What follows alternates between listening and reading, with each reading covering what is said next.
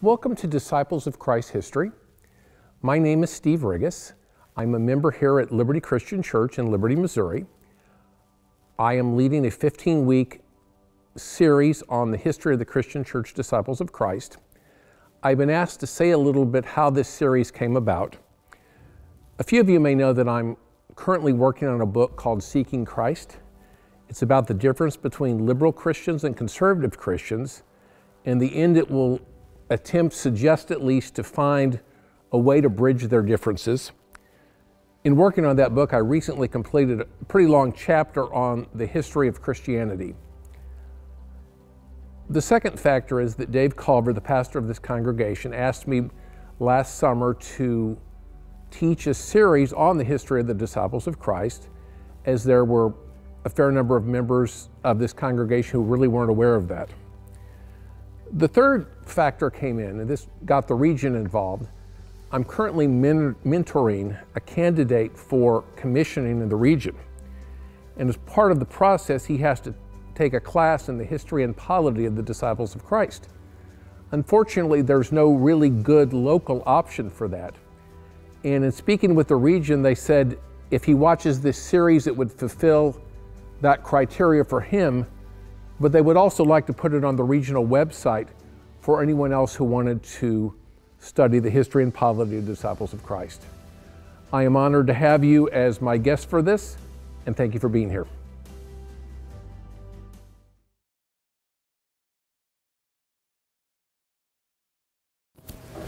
Good morning. Welcome to week 3 of Disciple History. This is called The Rock. And what does this say? God is nowhere. God is not here. Right. It could be it could be either one. And I want you to keep that in mind today, because just as different people can read the same thing differently, so people can read things in the Bible differently. Now we are about 8:46, 8:47. Roughly 2 hours from now, we'll be near the end of the service, and Dave will give the invitation to come forward. And I was thinking about this, that you know, typically when somebody comes forward, we give them the right hand of Christian fellowship. I guess now it's the right elbow of Christian fellowship, or the right fist bump of Christian fellowship. But when somebody comes forward in the Disciples of Christ Church, now in this church we always ask for a profession of faith, and some that's not the case. Some it's simply the first time, and if you're a transfer, welcome.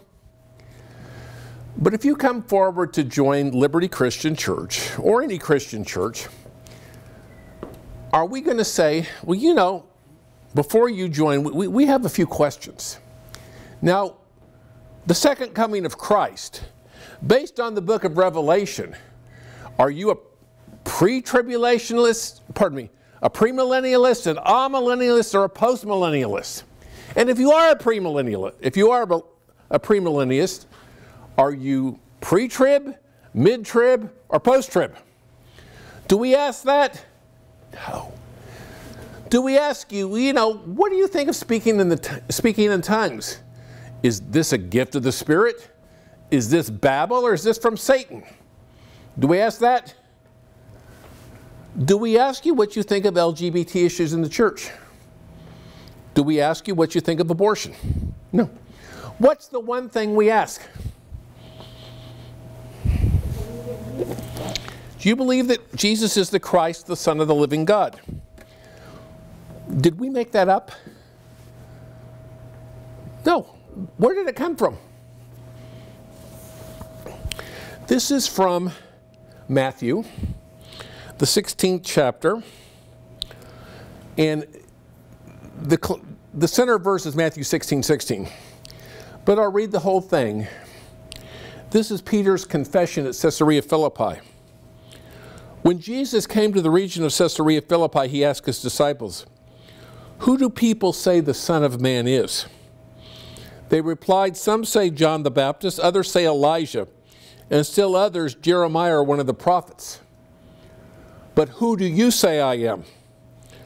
Simon Peter answered, "You are the Christ, the Son of the living God." Jesus replied, "Blessed are you, Simon son of Jonah, for this was not revealed to you by man, but by my Father who is in heaven. And I tell you that you are Peter, and on this rock I will build my church. And the gates of Hades will not overcome it. I give you the keys of the kingdom of heaven. Whatever you bind on earth will be bound in heaven, and whatever you loose on earth will be loosed in heaven. We take this, the good confession that Jesus is the Christ, the Son of the living God, to be our rock, our cornerstone. I see some heads bobbing up and down, thank you. Are we the only church that takes that as their foundation? No. What other denomination rests their hope on this passage? The Roman Catholic Church, as we will see today. This is kind of a tall order. We are, and again, the God is now here or God is nowhere. How disciples read this and how Roman Catholics read it, two different things. Now, this is kind of, I don't know how long this is going to last this morning. We're covering roughly 1,200 years of Christian history. From the time Christianity became legal in 313 to when the Reformation officially started in 1517. And some of the stuff we cover will go a little beyond that, a little before that actually. What do you know about the Roman Empire? It was big. I mean, its maximum, it started, you know, it was up where England is and Wales, went all the way around the Mediterranean. It was large. And indeed, it was probably too large for one person to govern. And so they began to appoint an emperor for the east and an emperor for the west. They were called Augusti, and then they had an assistant called Caesar. And even though the Augusti were supposedly equal, one was usually more equal than the other. There was like a senior one. And that way they began to govern separately the western half, which was primarily Latin, and the eastern half, which was primarily Greek. Now, if you remember world history, Christianity became legal in 313. It became the official religion about 360, 380. The Roman Empire split for good in 395 AD into the west and into the east. And how this story proceeds is very different, a little different in the east than the west. What churches have bishops? Methodists. Catholics. How about others? Eastern Orthodox. Episcopalians. Do disciples of Christ have bishops? You're wrong. You are wrong. Let me ask you, there's a few disciples of Christ bishops. Let me ask you this. Could I ever be a disciples of Christ bishop? No. Could Dave? Could Laura Phillips? Could Bill Rosheim? We could never become bishops. You know why? We're white. You think I'm joking, but back in the late 1800s, in the Appalachian region, there were a group of, I believe they were called Churches of Christ, Disciples of Christ. And they've always maintained their affiliation with the Disciples of Christ. And if you go and look at one of their websites, there's a bishop preaching, but by golly, that chalice is there. And so there are still a few African American churches, disciple churches, that have bishops. And anyway, that's a trivia point. But there are bishops. And we talked about Methodist,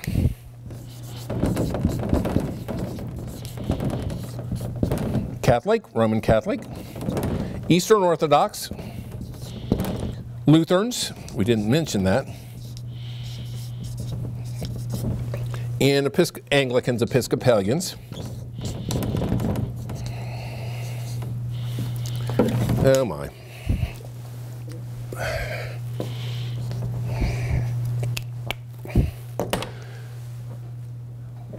Are all bishops created equal? No. If you look at these, I'm going to circle in red.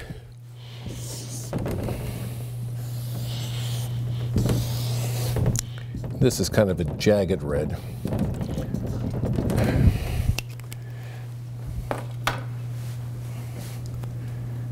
That's kind of a messy board. What is different, other than marital status, of a Methodist bishop or a Roman Catholic bishop? And gender also. What's different? Something incredibly important. Or what's the difference between a Methodist bishop and an Episcopal bishop or an Orthodox bishop? Has anybody ever heard of something called apostolic succession? I see some head shaking. Anybody want to tell me what apostolic succession is? It is the idea, in the New Testament there are the apostles. You know, the classic 12 apostles plus one for Paul. And if you read the New Testament, there is an authority that they have that other people don't. You remember, what was his name? I think it may have been, was it Simon the sorcerer? One guy named Simon who, when he saw Peter lay his hands on people and they suddenly had this experience, remember he goes to Peter, said, hey, can I buy this? And he got quite a talking to by Peter. But there apparently was an authority that only the apostles had. Now,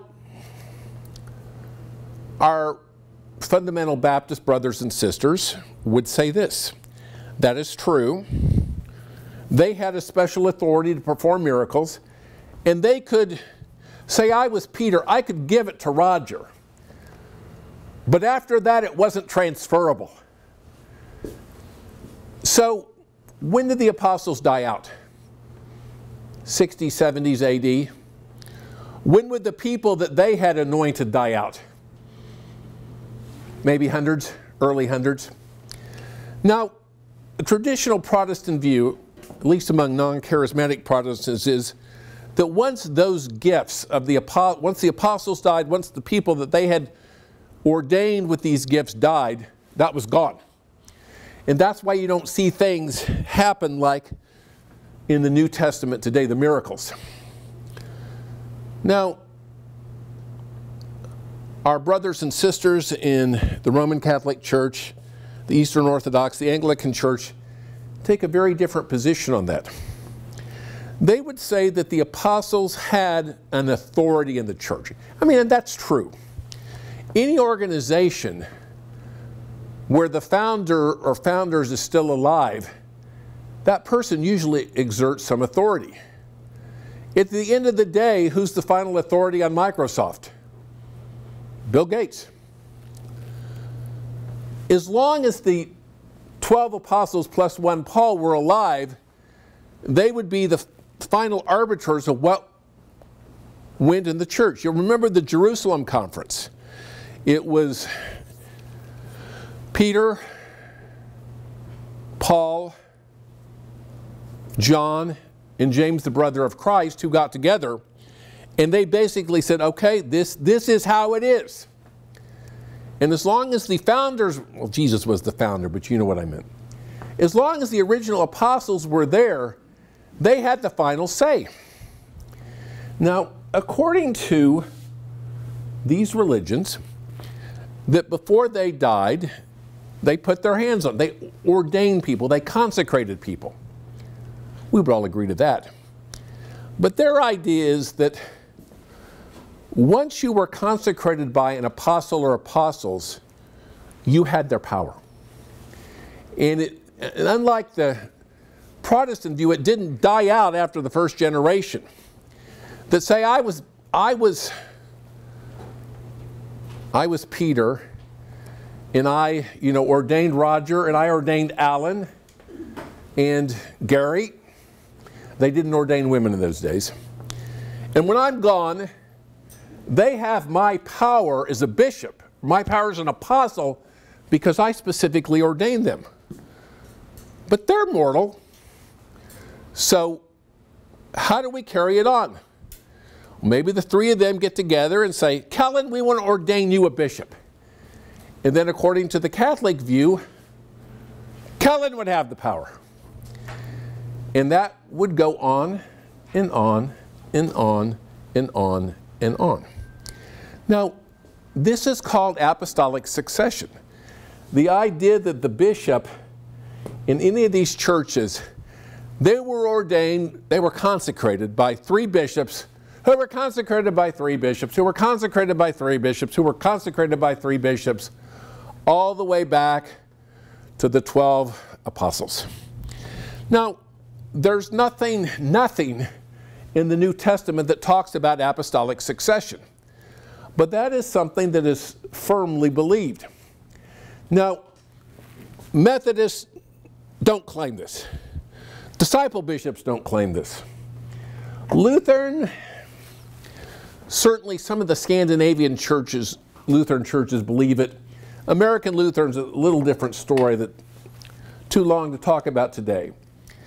But apostolic succession is a huge deal. Now, what's funny is Roman Catholics will say, yeah, we got it. And we'll agree the Eastern Orthodox have it. And Orthodox say, yeah, we have it, and the Catholics have it.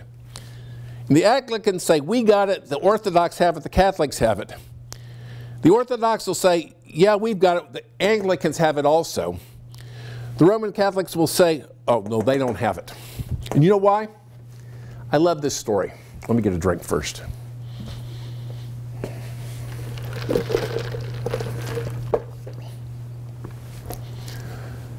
In 2009, when Barack Obama became president, that was obviously a historic inauguration. A lot of people were nervous. That was the first time the Chief Justice, John Roberts, had presided over an inauguration. And between Mr. Roberts and Mr. Obama, they fouled up the oath of office. You remember that? They left a word out. And so people began to wonder, is Obama really president? And so, out of an abundance of caution, the next day, Chief Justice Roberts came to the White House, swore Obama in again, using the right words. Any of you remember that? That's a modern day example. The Roman Catholics claim the Anglicans, Episcopalians, don't have apostolic succession because in the 1600s, when the three bishops got together and put their hands on the new bishop, they didn't say the magic words right. And because of that, they will say, yeah, you have apostolic succession, but it's not reciprocal. Now, why am I making such a big deal out of this? Churches claim apostolic succession is important for two reasons. Let me give you the first one.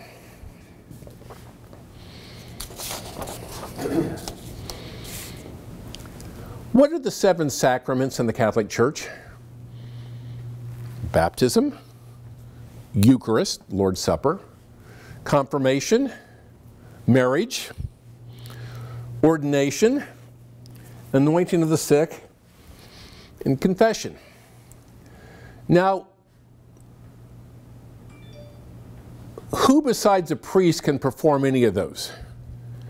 Any Christian can do a baptism, and when a couple gets married, they actually are the ministers of the sacrament of marriage to each other.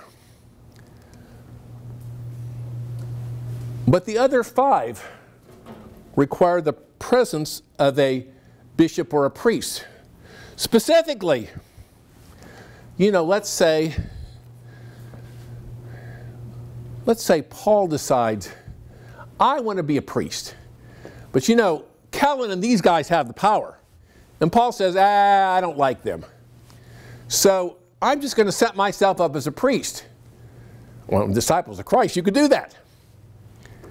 Can you do that in one of these churches?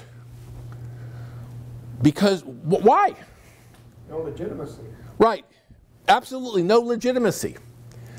And so to have the sacraments, you have to have a priest who was ordained by the bishop, who was consecrated by 3 bishops, on and on and on. And people who believe this take this dead serious. If there's a website called Catholic Hierarchy, and it lists pretty near every bishop ever in the history of Catholicism. I looked it up this week.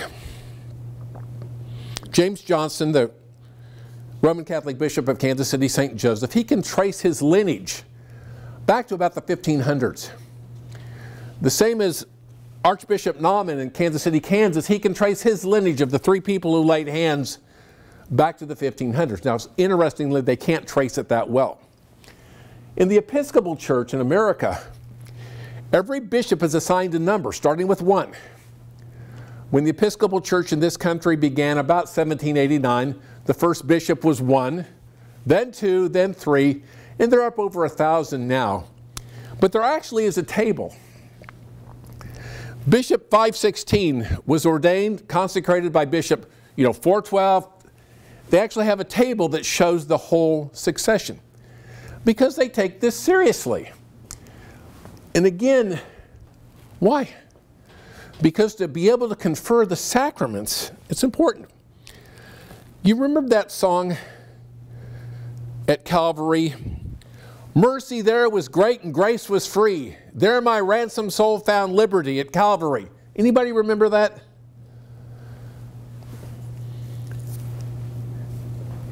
I don't think they sing that in Catholic churches.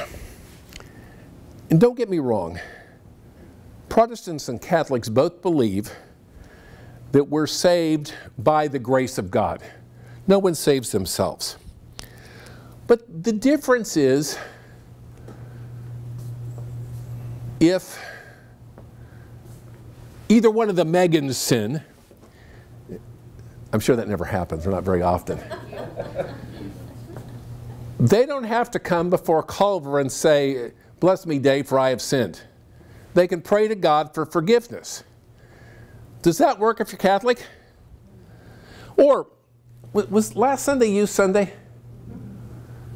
We had one of the teenagers at the table. Would that fly in a Catholic church? I mean, even having an elder at the table wouldn't fly. Even having Dave at the table wouldn't fly because he doesn't have the magic. It's true. So, anyway, Dave gave me permission to share this story. This is funny. Dave, of course, was a chaplain at one time. He did most of his training at St. Luke's Hospital down by the plaza, which is, of course, Episcopalian. Now, in their chapel, when they do Eucharist, you need the celebrant to have the magic, if you believe that. Some Episcopalians can be pretty liberal. Anyway, the director of the training program, the priest that was in charge of it, this is a great story. If the bishop of Western Missouri was in town, he wouldn't let outsiders do it because the bishop might walk in. But if the bishop was gone, he would let anybody, whether they had the magic or not, say the words. But, interesting story. The 7 sacraments have been called medicine for the soul. And I don't know much about sacraments, but I know a whole heck of a lot about medicine. Now, you all know this, but in case somebody's watching and doesn't know this, I'm a physician. I preached for 8 years. I practiced medicine for 24 years. Preaching's my hobby. Now, physicians don't carry prescription pads anymore. But for many, many years, my wallet was in my left pocket. My prescription pad was in my right pocket. And I felt kind of naked the day they made us use the computer. But that's kind of the Catholic idea of sacraments. You know, if you get a bad case of poison ivy, you're going to go to the doctor and they're going to prescribe steroids, either in a shot form or they give you a prescription for prednisone. Why can't, you know, why skip the middleman? Why skip the middlewoman? Why do we have it that you have to go to the doctor, get the prescription, and then buy the prednisone? Can't you just go and buy it yourself? Why do you need a prescription? Because if people could get prednisone for themselves, or a whole lot of other medicines for themselves, if you don't know what you're doing, bad things can happen. You know, the same as if you get a sinus infection, why not just go out and get yourself a Z-Pack? That actually isn't that good for a sinus infection, by the way. Maybe 20 years ago, but there is resistance. If everybody could go out and get themselves antibiotics when they wanted, like Mexico, we would have more resistance to bacteria than we already have. And people would not complete the course. They'd get the wrong medicine, and a lot of bad things would happen. It takes a heck of a long time and a lot of work to get a prescription pad. And when you get that, it's basically the state of Missouri or whatever state you're practicing in saying, you have jumped through all the hoops, and now you have the right to prescribe this very important thing. That's how the Catholic Church views the priest. You know, Catholic seminaries, I mean, the process of becoming a Catholic priest, from what I understand, is far more difficult than becoming a Protestant minister, or at least a Disciples of Christ minister. But once they finished it, a Catholic priest, an Orthodox priest, an Anglican priest, well, the Anglicans only have 2 sacraments. They're like the doctor who gets her or his license. I can now prescribe the sacraments, which are tiny little bits of God's grace given where the church thinks they're appropriate. As opposed to Protestants who could say, the door is wide open. Why do I need this officially designated person with the magic to do it? Any questions so far? Gary. So this is where I struggle because of all of what you just spent the last 20 minutes talking Yes. about. I mean, it seems real arbitrary to me. It's Gary, that is a great point, because I almost forgot my last point, and you brought it up. It's absolutely, it seems very arbitrary. But you're a Protestant. The second part, it's not just being another story about training. Wait a minute. Yes. I'm a Protestant in the 21st century. Yes. This happened a long time ago. This happened a long time ago, absolutely. But there are still people of other denominations who believe this. Let me, you brought up a great point. Aren't you glad, you know, at times it would be nice to be young again, to be healthy, to have the whole life ahead of you. But you remember when you're fresh out of school and you apply for your first job? What do they want? Experience. Experience. Well, how do you get experience if you can't get the first job? What's that called? A vicious cycle, a vicious circle. Here's how all this goes. When the apostles laid their hands on people, and they laid it on, not only did it confer the ability to perform the sacraments, but it also, just as the apostles were the final authority in the church, the people that they consecrated as bishops maintained their authority.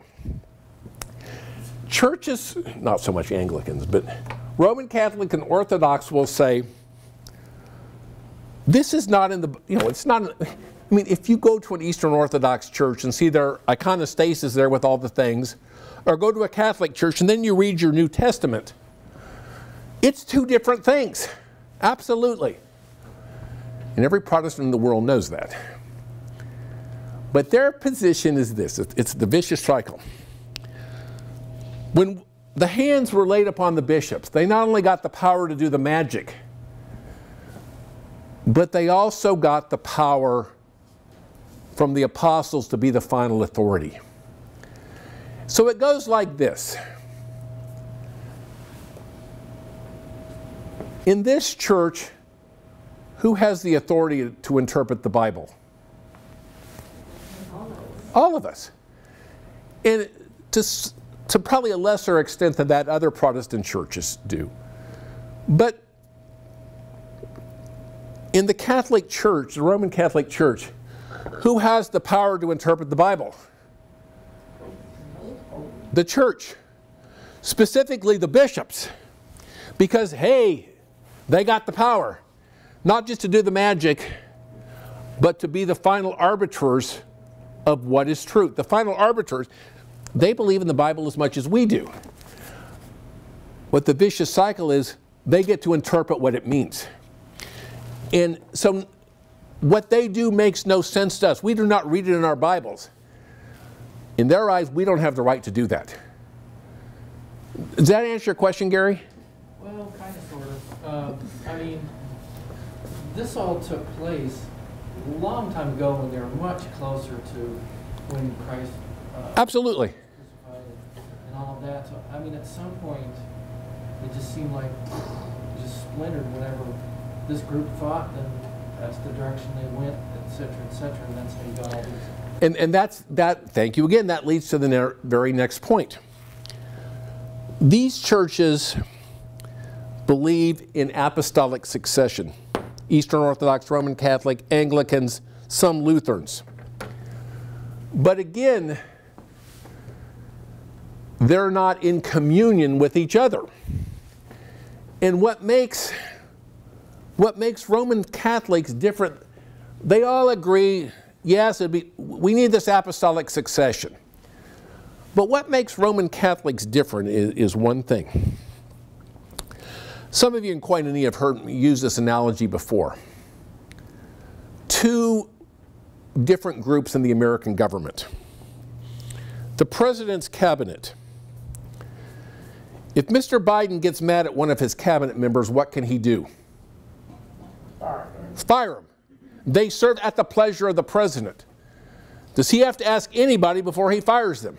Not at all. You're gone. He is the head of the government, the executive branch. But think about the Supreme Court. Chief Justice Roberts and the other 8 justices. Now again, as we mentioned before, the Chief Justice has the ceremonial privilege of swearing in the president. He's the Chancellor of the Smithsonian.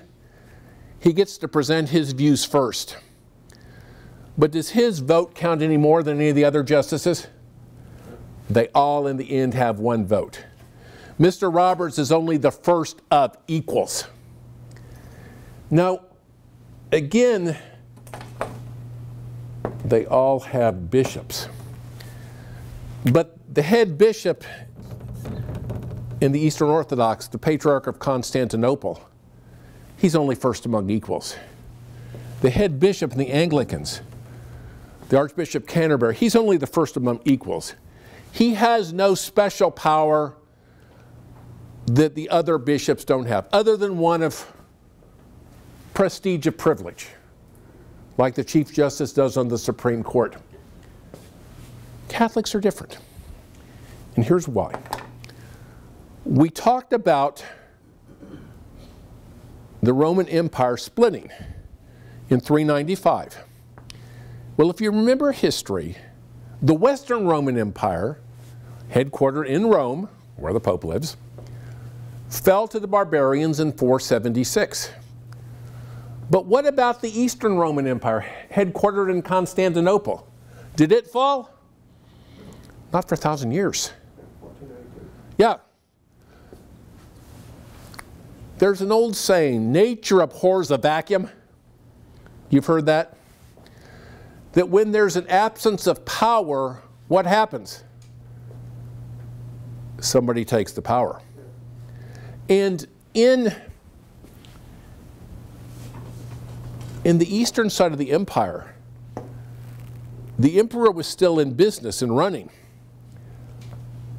The patriarch did not get the power because there was still an emperor. But in the Western Empire, suddenly the power structure is gone. There's no emperor. Who's there to fill the void? The Pope. Now,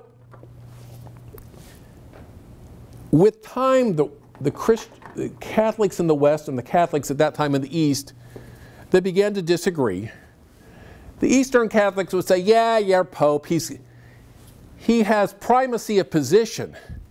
But this idea that he's the CEO of the church and can do what he wants more than any other bishop, we don't agree with that. Now, let's go back to God is either nowhere or now here.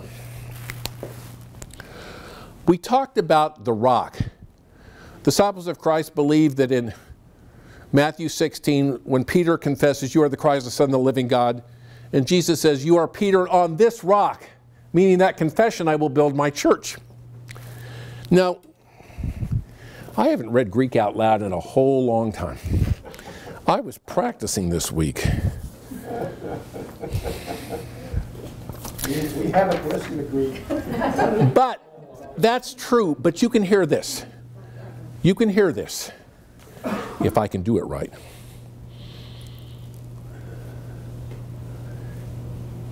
This is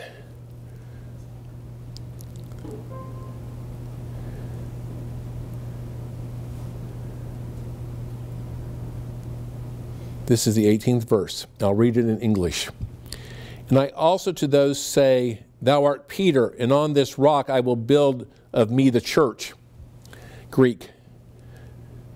Kego de soi lego hoiti su eis Petros, kai epi tante te Petra. And I'm not going to say the other word because it's too. Did you hear the two forms of Petra? Petros and Petra. It's a play on words. What was Peter's real name? Simon. And because of his nature, Jesus nicknamed him, Peter, the rock. You heard the Roman Catholics take this as saying, let me read this again in Greek. Kego de soi lego hoiti so I Petros, kai epi tanta ta hoiti su, I'm missing this up, Petra. The Catholic interpretation of this is, you are Peter, rock, and on this rock, meaning you personally, I will build my church. Who was the first pope? Peter. You know, when he got to Rome, we don't know. He did die there about the same time Paul did in the Neronian persecution. They would say that Peter went on to become the first bishop of Rome. And just as there's the whole thing about the apostolic succession, conferring on the people, the magic, that the view not shared by the Anglicans, not shared by the Eastern Orthodox, but kind of solely the property of the Catholic Church is, this apostolic succession is true, but they're not all equal. Our guy, when Jesus said to Peter, "You are Peter, and on this Peter I will build my church," that conferred a unique power on the Apostle Peter and all of his successors who became Bishop of Rome. And with time, this just grew. And finally, in 1054 AD, these folks said, enough of this. That, you don't have this power to run everything. And with time, that power became more absolute. In 1870,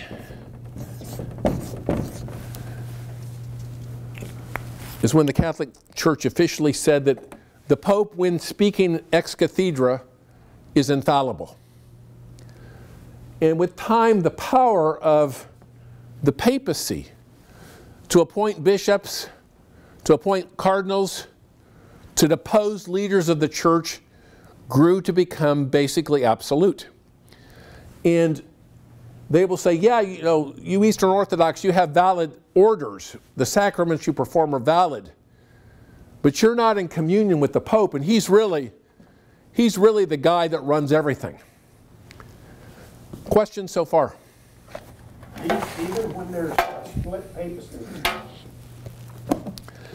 Very good, because we talked about the Avignon papacy last week, and that's the best example. I wish I had brought my coin collection. Let me explain why. Because sometimes I've done this. Let's see if I have a dollar bill in here. Do you remember the old silver certificates with the blue seal?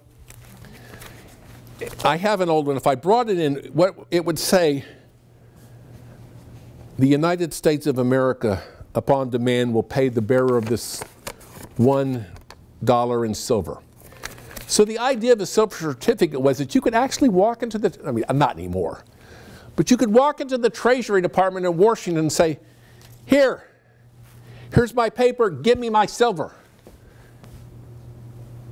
What was the legitimacy of our currency? That there was either silver or gold in Fort Knox or wherever that backed up the dollar. And what does this say, this Federal Reserve note? This note is legal tender for all debts, public and private. What is this based on? Faith. And you know, you remember the scene in The Wizard of Oz where they pull the curtain back and he's, when you had the two popes or the three popes, you know, the popes moved to France because the French people wanted that. And then the Italians said, we don't like this, we're going to elect our own popes. So then we got two popes. And then you had the compromise candidate come up to three popes. Well, this whole system is built on a spiritual legitimacy. But like a Federal Reserve note, what happens to a country that loses faith in its money? It becomes worthless. And one of the things I suspect, I don't know how much this played into the Reformation or not, the fact that you had three people claiming to all be the vicars of Christ, to be at the top, caused an enormous problem. Because who was the legitimate one? So finally what they did was they had a council. They got rid of all three. They appointed a new one. And then they went back in retrospect and said, okay, you know what they actually called the others that weren't official? Anybody into particle physics? You have protons. Watch Star Trek at least. You have matter and antimatter. So they looked back in retrospect and said, okay, you're the Pope. And then the other was the anti-Pope. And the anti-Popes were not legitimate. But I'm sure that casts some doubt on the legitimacy of the whole operation. Any more questions? But as Gary and others have pointed out, this is, I got one more point to make, sorry. Any of you like Michael Bolton? In 1989, he did a song called Soul Provider. And I think it was S-O-U-L, but it could also be S-O-L-E. That's what the Catholic Church wanted to be in terms of sacraments, the sole provider. And why did the United States pass the Sherman Antitrust Act? To break up monopolies. Because with monopoly comes an amazing unfair amount of power and an unfair amount of money. But in Western Europe, for much of the time, until 1517, who had the monopoly? And with that power, there comes a lot of money. Now, if you're Catholic and you die, if you've committed a mortal sin that's not forgiven, it's like monopoly. Go to jail, go directly to jail, do not pass go, do not collect $200. If you have an unforgiven mortal sin, you go to hell. But there are venial sins, sins that aren't so bad. And But sin has both, in the view, a eternal component, but a temporal component. You younger parents probably don't do this, but I remember one of my father's famous lines before I got spanked. This is going to hurt me more than it's going to hurt you. And my parents could forgive my transgressions, but along with their forgiveness, there also came a human punishment in the form of a switch. That's kind of the Catholic idea of venial sin. God can forgive you, but you still have to work the time off in purgatory. Now, I read somewhere, I don't know if this is true or not, somebody calculated the average time in purgatory was 2,000 years. And again, it's not like you're in purgatory deciding if you're going to go to heaven or hell. There's only one door out of purgatory, and it's to heaven. And you'll eventually get out. But remember, on this rock I will build my church, and let me read this again. I closed the Bible. And the gates of hell will not prevail against it. The church, through the Pope, has the power to get people out of purgatory sooner. Now, if you knew that mom or dad was there in purgatory and the gates of heaven could be open, wouldn't you do anything to do that? And you know, if say the church is building a beautiful new cathedral in Rome, St. Peter's, not cheap, that there began to become indulgence salesmen who sold indulgences saying, if you give this money, your family member gets out of purgatory and into heaven. Wouldn't you want to do that? Or yourself. I mean, we're all going to die someday.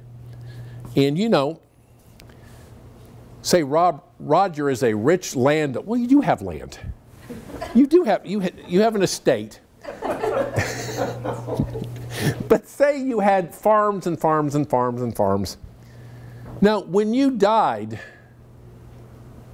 what's your biggest concern? You want to go to heaven. But where's your first stop going to be? Purgatory. So why don't you have it in your will when you die? Sorry, Megan. That besides what you give the kids, you're going to endow a monastery for an order of priests or monks. And besides their priesting and monking, part of their job will be to pray every day for the repose of your soul. So that's going on for hundreds of years. Who gets the land? Who gets the money? The church. Or power over kings. We talked about last week that the Pope and King John got into a fight. And King John said, fine, I'm going to excommunicate. The Pope said, I'll excommunicate you. And King John is, I don't care. But then the Pope said, well, I'll put an interdict against your people. They can't have the sacraments until you come around. He finally came around, but you know, a king might say, I don't care about my soul, I don't care about the souls of my subjects.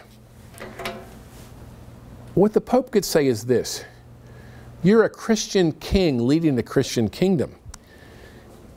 If you're excommunicated, you have no right to lead a Christian kingdom. Now, all the feudal lords had to take vows of obedience to their king. But remember, the Pope can do anything. Okay, your serfs are freed from their vows of obedience. You're not a Christian in good standing. They have the right to rebel. Or the Pope can say, well, King, you're not in good standing in a Christian nation. I'm inviting the Christian kings around you to invade. It was an easy way to keep power. Finish the saying, power corrupts and absolute power corrupts absolutely. By the Middle Ages, you had a lot of parish priests who were ignorant. They didn't know Latin. But the priests, the bishops in the city had lifestyles as lavish as any king. They frequently ignored their vows of celibacy. There was a pope who had 7 kids. This was not what people saw in the Bible. And somebody, at least two people, decided they wanted to do something about it. They were both named John. Do you remember what their last names were? John Wycliffe. He was in England. He looked at the Bible and said, enough is enough. That none of this is biblical. We need to get the Bible into the vernacular so people can read it. We need to get rid of the church. We need to go back to the Bible and get rid of all this. John Wycliffe was lucky.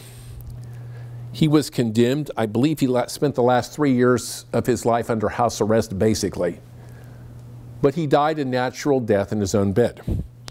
Now, his works were condemned as those of a heretic. Now, I forget if it was about 25, 27, 30 years, roughly in that range, after he died, they dug his bones up, and then they burned what was left of his corpse at the stake as a heretic. Now, but that's not bad because he was dead. The other John Huss, who lived in, kind of Central Europe, he independently came to the ideas that John Wycliffe had in England. And he wrote this up. The church wasn't happy. And they said, well, John, come down, we're going to discuss this, And we agree to give you safe passage to come down and discuss this. And what happened? They lied. He was captured, he was convicted, and unfortunately, unlike Mr. Wycliffe, he was burned at the stake while he was alive as a heretic. So people looked at this system and said, this isn't right. But the power of Christendom, the power of the state and the church together were too strong to break. Was it Bob Dylan who said, times they are a-changin'? Next week, we're going to talk about that, the times they are a-changing. Now, I see some younger folks here, but most of us grew up in an era where there was no internet. Do you remember the Encyclopedia Britannica? And door-to-door salesmen would go by selling encyclopedias so your kids would be smart and go to college. Or do you remember, Megan, do they still teach kids in school about what was the thing that you had to go to look up, something of periodicals? We use magazines. Yeah.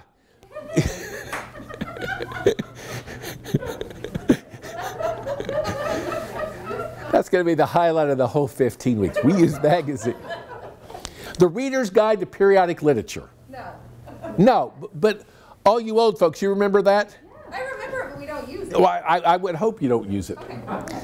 But if you had to write a paper and wanted the newest information, you'd go to the library and there was this book and they had little supplements like every month, and you'd have to carefully go through and find the articles. Then you'd actually have to go to the journal. When did that end? The internet. When the internet. The information superhighway. Somebody said once there'll never be any bar fights over trivia anymore because you can just look it up. That changed society so much. The fact that we could instantly have information at our fingers. I would suggest that that was only the second time in history that an information highway opened up. And that's why next week, when we talk about the times they are a-changin', the next reformers did not end up like Huss and Wycliffe. Questions? Comments? Funny stories? Motions for the good of the order? See you next week. Paul? Inquisition. Yeah. So the Spanish Inquisition, as an example, was an attempt to suppress all of this? No one expects the Spanish Inquisition. Does nobody get that joke from Monty Python? I see it.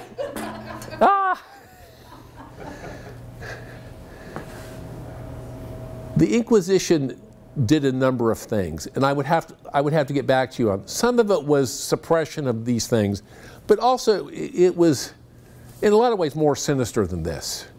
That there were Jews who'd forcibly been converted, and then part of what the Inquisition did was to check up and see, are they really Christians, or are they still hiding as Jews? The Inquisition did a lot of bad things, just a lot of bad things. So that's not ever, the Inquisition had a part of it, yeah. But the Inquisition did other things than that. Questions? Well, yes? So, okay, so Kellen's grandma is Catholic. Okay. So when she comes to visit us, bless his heart, he usually goes to 2 services on Sunday because he takes her to the Catholic church. Yeah. Because she can come here to church, but it doesn't count Yeah. for her. Is this why it doesn't count? Because we don't have The the magic? We don't have the magic, that's right, that's why it doesn't count. But why can't, so she can't take communion here. She can take communion here, but it doesn't count. Right. They may not want her to, but we don't allow, I can't go there. right, I can't take right. it. Even though they don't know that I'm not Catholic. Because when you go up, you're supposed to go like this, What if I don't? I really have thought this sitting in service, being like, man, I could really screw this up with these people. Yeah, be a very bad person, but I don't. I sit there and I'm nice and I'm good. Well, I had a friend who was talking about politics. Do you remember the time? Bill Clinton, of course, a Southern Baptist. And he went to a Catholic church and came forward. And there standing in front of this poor priest is the most powerful man in the world. Did you say, I'm sorry, Mr. President, you don't get communion? No, it's open wide, Mr. President. There's controversy about that. Who do outsiders get? And officially, no.